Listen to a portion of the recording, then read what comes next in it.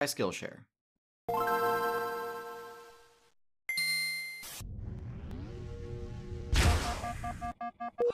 Underrated animals. Today, instead of looking at a specific Vsauce3. expansion or set of variations within a class, we're going to do something a bit different and discuss builds that I think are underrated in the current meta.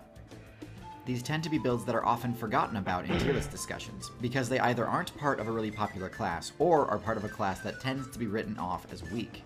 For example, let's look at the Snail build. Snails are pretty much universally regarded as low tier, having the lowest mobility stat in the game, and not much else to talk about. While they do have strong defense due to their shell, this pretty much only ever stops players that are in or below their weight class.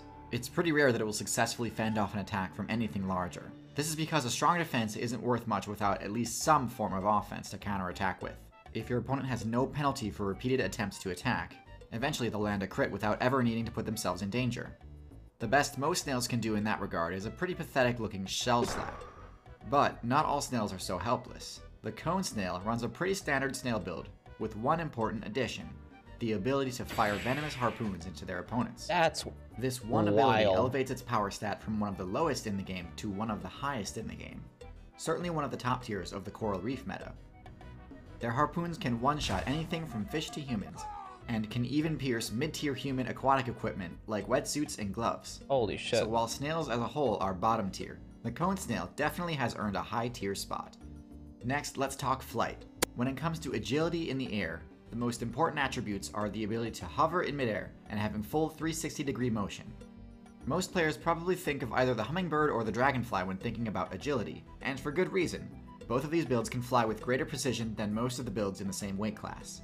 But most of these players are forgetting the insanely powerful and underrated build, the robber fly.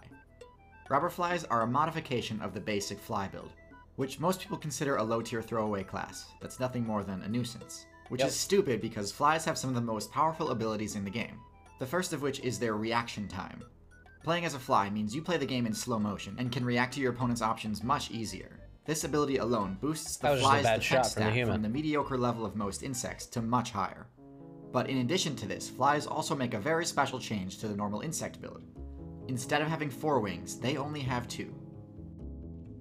Vsauce. I'm Jnick, and why would 2 wings be better than 4? Well, it's not so much that 2 wings are better, but rather what the 2 lost wings have been replaced with.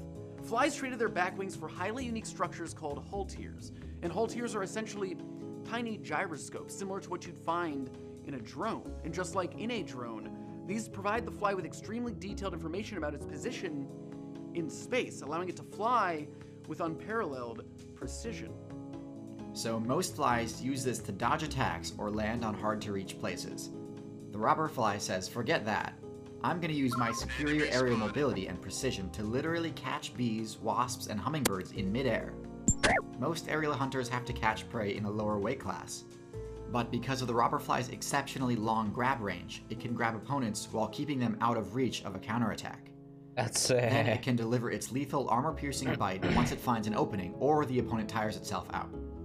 Robber flies are easily one of the best, if not the best, solo aerial arthropod build in the game, but they tend to be overshadowed by more charismatic builds, despite being able to beat any of them one-on-one. Next, let's talk about the African meta. So when people picture the top tiers of this server, most of the time they'll bring up the elephant, hippo, lion, Nile crocodile, and cobra. And that's all well and good. It's when you ask about who they see as low tier that things get strange. Most people will include the usual suspects, but for some reason also include the hyena. I think the reason why players rate hyenas so low is because they're always shown as getting griefed by lions. And it's true, lions do body hyenas in a 1v1 matchup. But okay, 2 things. 1, lions are easily A tier if not higher in the African meta, so having a bad matchup versus the best carnivore player in the region isn't saying a lot. And 2, hyenas have plenty of traits that make them more powerful than lions in specific circumstances. Hyenas have much higher endurance than lions. They can run significantly longer distances because they put more points into the cardiovascular skill tree. Their hearts take up double the body weight percentage that the lion's does. And so while lions can reach higher top speeds, they run out of stamina pretty quickly. Hyenas can sustain their top speed for miles, allowing them to chase down builds that would easily escape a lion. On top of this, the hyena's bite attack is one of the strongest in the entirety of the mammal guild. The hyena has a bite force of 1100 psi. That's almost 7 times more than the average human's bite. This is enough to crush bones, something that other predators in Africa lack. For example, big cats have to take down animals by suffocating them. Their bites don't actually do that much damage on their own, certainly not enough to break bone. But is a hyena's bite stronger than, say, a warlock punch from Ganondorf in Smash Bros? Well, over on Vsauce3, I go through 3 Smash Bros characters that could kill you, with one of them being Ganondorf's surprisingly deadly punch. So check it out after you're done here. Thanks, Jake. So, like he was saying, the ability to crush bone with their bite grants them a huge advantage, allowing them to scavenge the skeletons of herbivores that were defeated by lions, after the lions have already gotten all they can out of it. Since they can't access the highly valuable marrow found in bones, it's free game for scavenging hyenas.